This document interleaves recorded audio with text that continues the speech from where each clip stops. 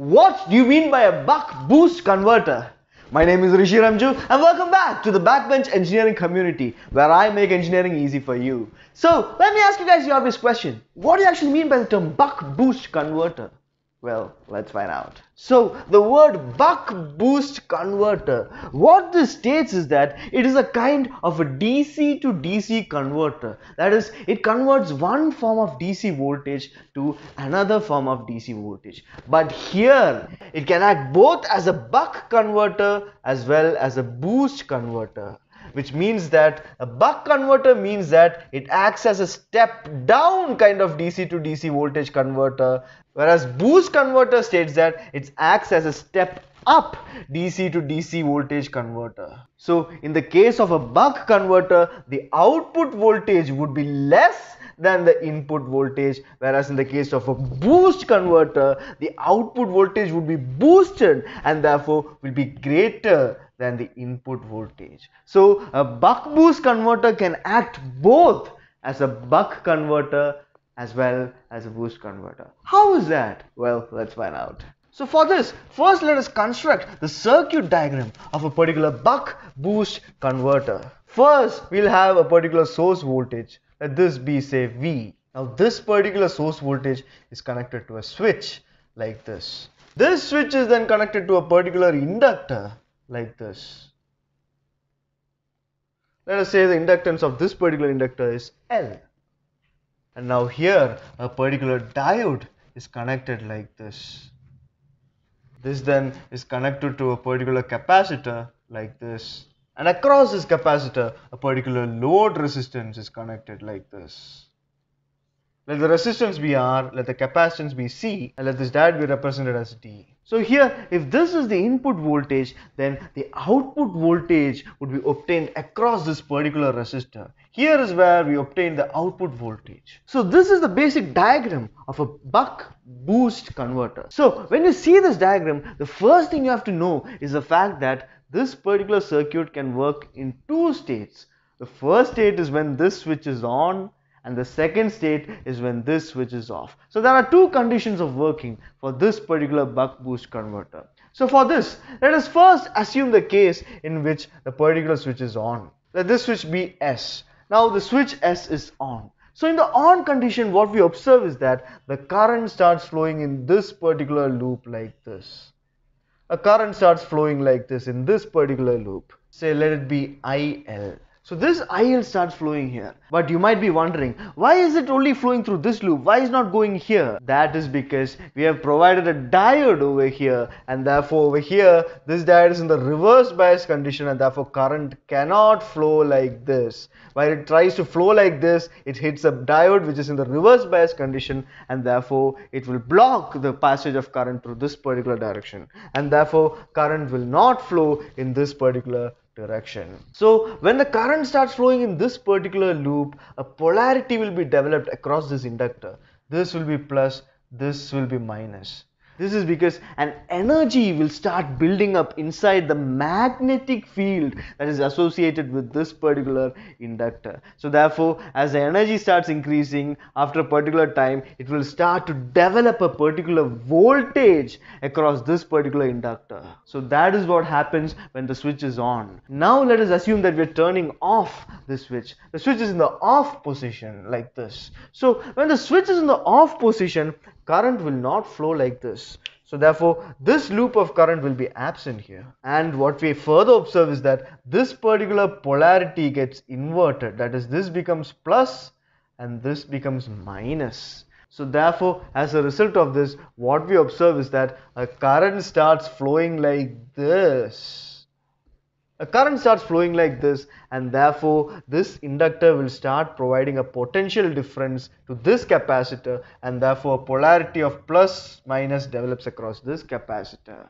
And therefore as a result of this, it is this capacitor that provides a particular voltage, an output voltage, to the resistor that is connected across this capacitor over here. This is what happens when the switch is in the off position. So this thus is the basic working of a buck boost converter. So here, this is a kind of a switched converter. Okay, what that means is that this switch will be alternatively turned on, off, on, off, on, off. It will be periodically turned on and off. But manually turning on and turning off this switch is very hard. So what we do for that is that this switch over here is replaced with a particular semiconductor device like this. And at this particular input, a pulse width modulated signal is given like this. So what a pulse width modulated signal states is that this much amount of time is a time for which the switch must be on, whereas this much amount of time is a time for which the switch must be off. So it becomes on, off, on, off, on, off. So while providing this pulse width modulated signal to here, we can control a periodic turning on and off of this switch. So this is the time for which the switch is on, whereas this is the time for which the switch is off. So now let us assume the first case, that is during this case when the switch is on. So when the switch is in the on condition, we saw that the current will flow in this particular loop like this. So when the current flows in that particular loop, what we observe here is that a particular voltage would be developed across this particular inductor and a particular polarity would be obtained like this. Therefore, the voltage that will be developed here, that is voltage of the inductor VL in the on condition, is equal to this particular voltage. That is the voltage of the particular source. So VL in the on condition is equal to V itself. And for a pulse width modulated signal, there is something referred to as a duty cycle. So duty cycle D is referred as D is equal to the time for which a particular switch is on divided by the total time. Total time is the time on plus time off. So therefore, in the on condition, the time for which this particular switch is on is given as duty cycle D into total time T. That is what we get over here. So this is what happens in the on condition. Next, let us consider the situation when the switch is in the off condition. So in the off condition, what we observe is that this particular polarity gets inverted, that is this becomes plus and this becomes minus. So when this becomes inverted, current starts flowing like this. So when current starts flowing like this, what we observe is that at the load also a polarity like this would be obtained. So therefore it is an inverting regulator. That is, whatever polarity is there at the source, the inverted polarity would be obtained at the output. So therefore here in the off condition, the voltage across the inductor VL off is equal to minus of V0, and the time period for which it is off, T off, is given as 1 minus D into T. So now applying voltage second law across this inductor, we get VL on into T on plus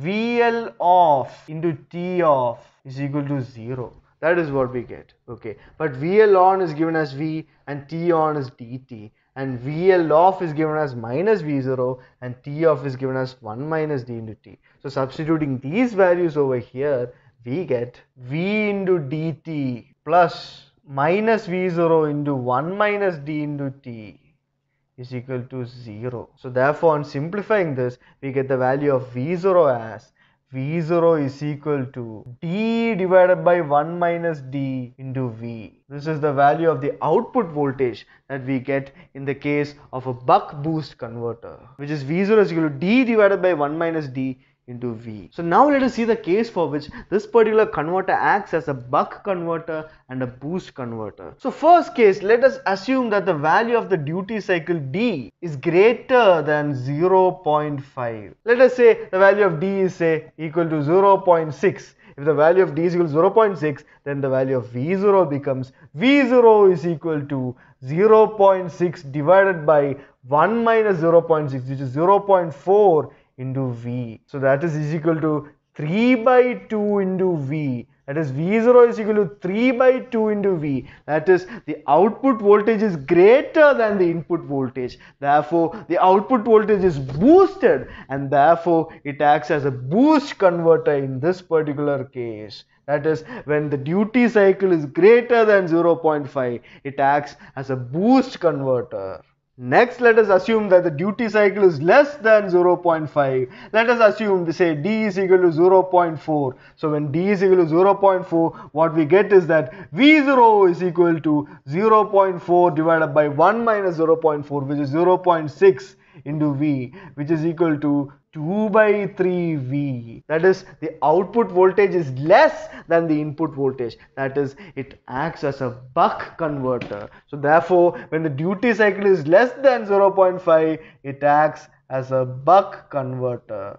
So this thus is the basic principle behind how a particular buck boost converter acts both as a boost converter as well as a buck converter. As simple as that, guys. Next, let us now see the waveforms that are associated with a particular buck boost converter. So first, let us assume that the switch is in the on condition. So when the switch is in the on condition, we saw that the current flows in this particular loop like this. So first, let us plot the voltage across this particular inductor L, VL. So when it is in the on condition, the voltage across this inductor is equal to this particular voltage V. That is, a positive value of V is obtained across the inductor. But now when the switch is in the off condition, what we saw was that the polarity gets inverted and therefore a negative voltage is obtained across the inductor like this.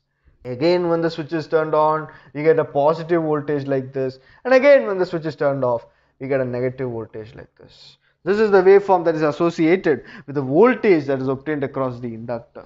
Next, let us see the current that is developed across this particular inductor, which is, say, IL. IL is the current flowing through this particular inductor. So in the on condition, what we saw was that the current flows like this, and therefore the current starts increasing inside this particular inductor. So therefore we obtain something like this. The current is increasing.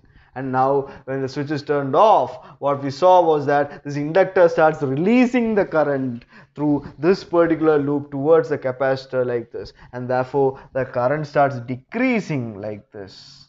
Again, when the switch is turned on, the current starts increasing like this, and again when the switch is turned off, the current starts decreasing like this. So these thus are the basic waveforms of the voltage and the current that is developed across this particular inductor. As simple as that. So guys, this thus sums up what you refer to as a buck boost converter. So in this video we saw what basically a buck boost converter is, along with the circuit and the working operation of a buck boost converter. So I hope you guys now have a clear understanding of what you refer to as a buck boost converter, and we'll be discussing about the further topics in the upcoming videos. So stay tuned, stay subscribed. Until next time, I'll see you guys in the next video. Thank you.